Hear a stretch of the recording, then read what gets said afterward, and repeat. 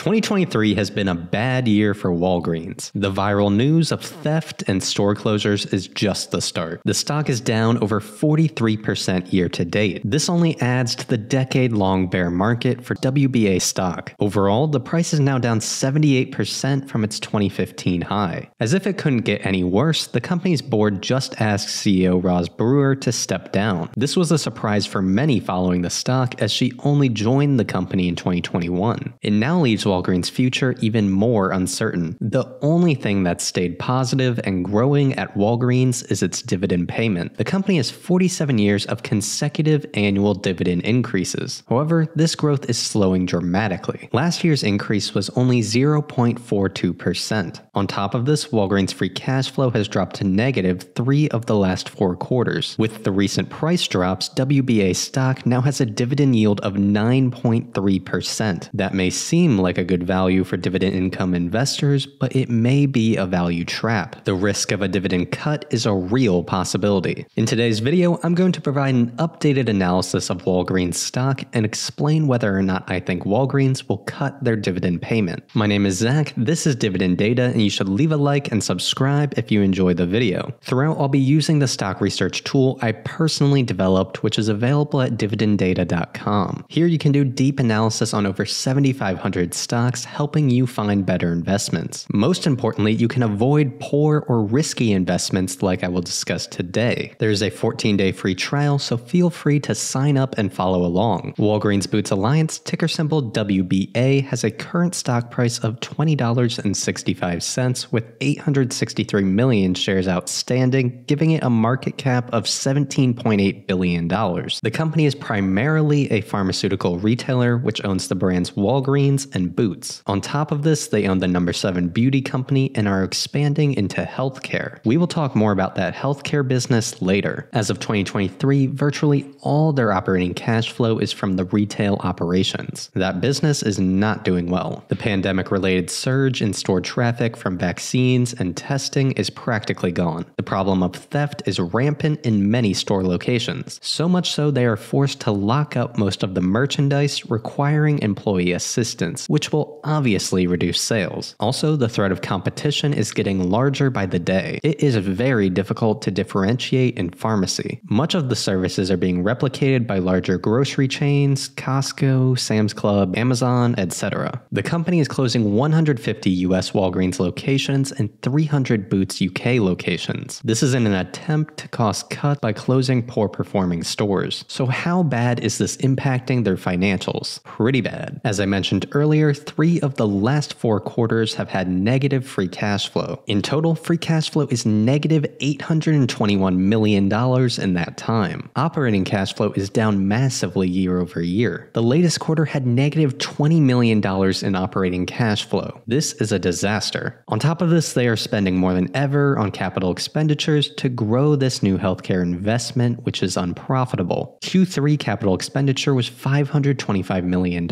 They are facing both an income problem and a spending problem. For fiscal 2023, free cash flow per share will not only be negative, but likely be the largest loss in over 30 years. So it's not going well and only seems to be trending worse. For context, the WBA stock dividend payment is $415 million every single quarter. Obviously, they cannot afford this unless the company gets turned around quickly. The WBA dividend was once considered very safe. In 2021, the dividend payout ratio based on free cash flow was 38%. It has been in this 20 to 40% range for much of the past decade. However, 2022 was the start of a bad trend with a 76% free cash flow payout ratio. As I mentioned earlier, this has only gotten worse and worse. The 2023 dividend payout ratio will be outrageously unsustainable. This is not a cash-rich company that can just take these losses either. As of Q3, the company only has $970 million in cash on hand. It is also loaded up with $36.4 billion of total debt, putting net debt at $35.46 billion. If Q4 is a repeat of Q3, then they are in a horrible situation. They will be forced to get more debt at unfavorable rates in order to keep paying the dividend and meeting their planned capital expenditures. Over multiple quarters, this could get very ugly. The company has already started taking drastic actions. The board basically fired the CEO even though they said it was mutual. deal. Then they sold off some of their stake in AmerisourceBergen for $1.85 billion.